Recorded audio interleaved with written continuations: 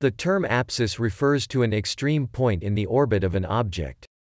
It denotes either the points on the orbit, or the respective distance of the bodies. The word comes via Latin from Greek, there denoting a whole orbit, and is cognate with apse. Except for the theoretical possibility of one common circular orbit for two bodies of equal mass at diametral positions, there are two apsides for any elliptic orbit, named with the prefixes peri and apo added to a reference to the body being orbited. All periodic orbits are, according to Newton's laws of motion, ellipses, either the two individual ellipses of both bodies, with the center of mass of this two-body system at the one common focus of the ellipses, or the orbital ellipses, with one body taken as fixed at one focus, and the other body orbiting this focus.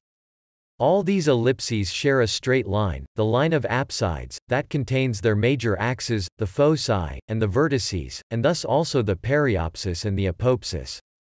The major axis of the orbital ellipse is the distance of the apsides, when taken as points on the orbit, or their sum, when taken as distances.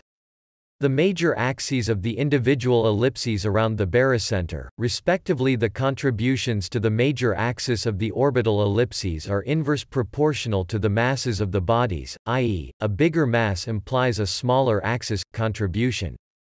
Only when one mass is sufficiently larger than the other, the individual ellipse of the smaller body around the barycenter comprises the individual ellipse of the larger body as shown in the second figure. For remarkable asymmetry, the barycenter of the two bodies may lie well within the bigger body, e.g., the Earth-Moon barycenter is about 75% of the way from Earth's center to its surface.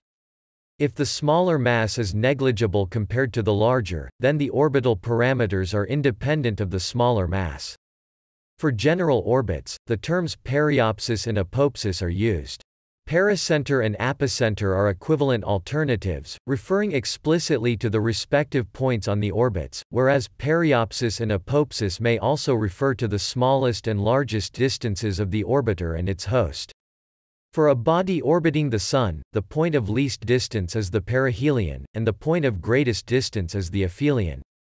The terms become periastron and apastron when discussing orbits around other stars. For any satellite of Earth, including the Moon, the point of least distance is the perigee and greatest distance the apogee, from Ancient Greek Γῆ, land or Earth. For objects in lunar orbit, the point of least distance is sometimes called the pericenteon and the greatest distance the apocenter. Perihelion and aphelion are also used. In orbital mechanics, the apsides technically refer to the distance measured between the barycenters of the central body and orbiting body. However, in the case of a spacecraft, the terms are commonly used to refer to the orbital altitude of the spacecraft above the surface of the central body.